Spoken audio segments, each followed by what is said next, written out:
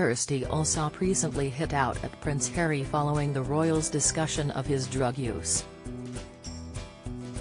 The location presenter, 51, has doubled down on her comments as the property expert said she fully supports King Charles, the Queen Consort and the Prince and Princess of Wales. The Channel 4 favourite admitted she had been a fan of Harry and Meghan Markle until recently. The property expert reacted to another social media user, Kathy, who claimed she was being unbiased and added that the presenter's late mother, Lady Fiona Hindlip, was pals with Camilla. Kathy went on, "Anyway, who hasn't had a puff? I know folks who use it for pain and anxiety. It helps.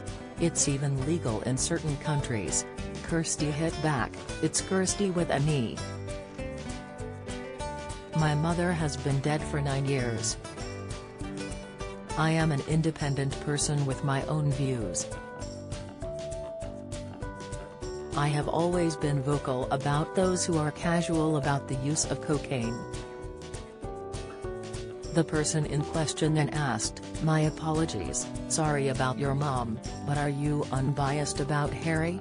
The Channel 4 presenter went on to dismiss the allegation before explaining why she no longer supports Harry. The small-screen star made reference to his Netflix docuseries and his explosive memoir Spare.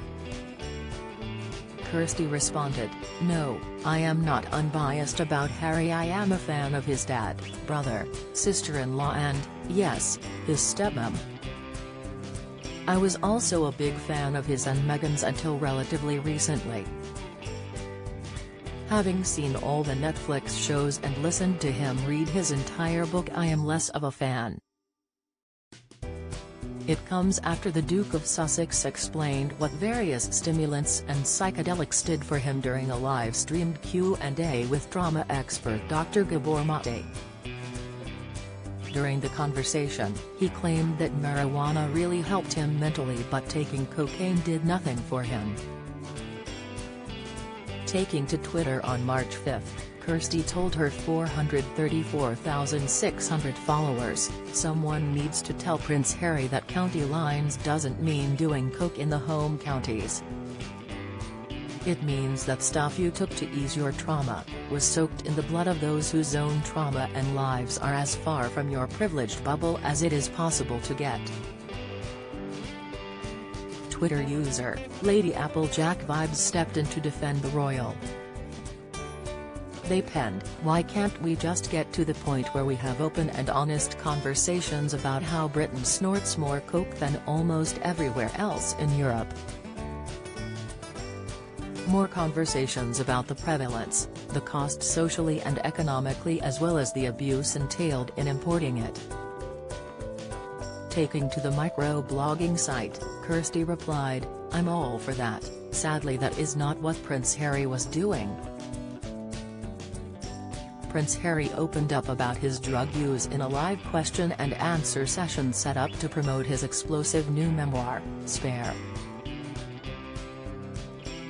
Speaking about cocaine, he told Dr. Mate, "That didn't do anything for me. It was more of a social thing." He added, "It gave me a sense of belonging for sure. It also made me feel different to the way I was feeling, which is kind of the point." Express.co.uk previously contacted Prince Harry's representatives for comment.